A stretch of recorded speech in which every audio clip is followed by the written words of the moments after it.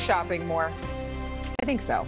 Me personally, not in this moment. I'm shopping more. I'm stimulating the economy. That's how I figure it. On her shoulders. Yes, I'll just take the on weight of the all world. of it. Consumer spending continues to increase across the country despite inflation.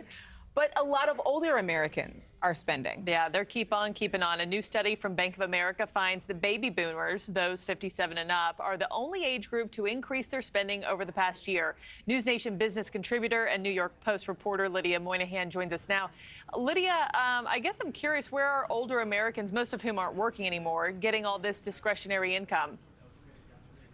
Yeah, the so-called silver spenders, if you will. Well, what this study attributes to is the increase they got this year in Social Security. Social Security increased the payment by 8.7% to try and stay pace with inflation. But what's interesting is by the time they actually made that increase, inflation was easing. So people on Social Security got a bit of a boost at the same time everyone else was kind of paring back their spending. So that's what they're saying has really been driving the increase in spending among that older generation. But I think there's a couple other factors at play.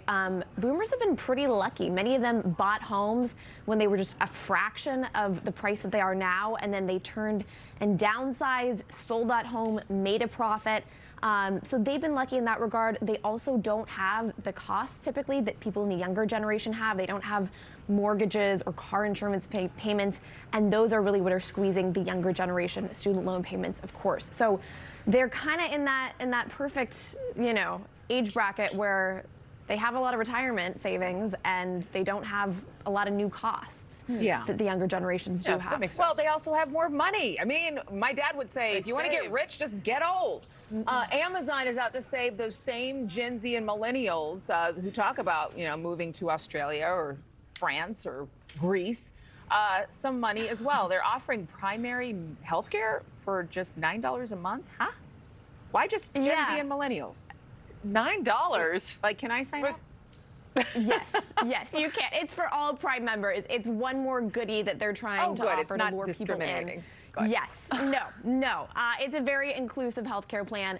So they're basically offering a half-off discount to anyone who has Prime.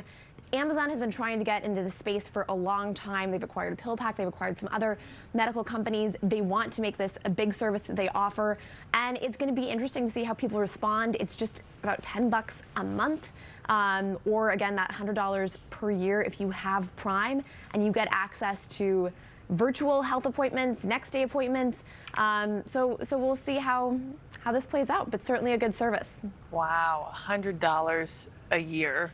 Can't imagine. I think I'm going to look into that. Yeah, we'll do a little research, Lydia. A little we'll get back comparison. to you.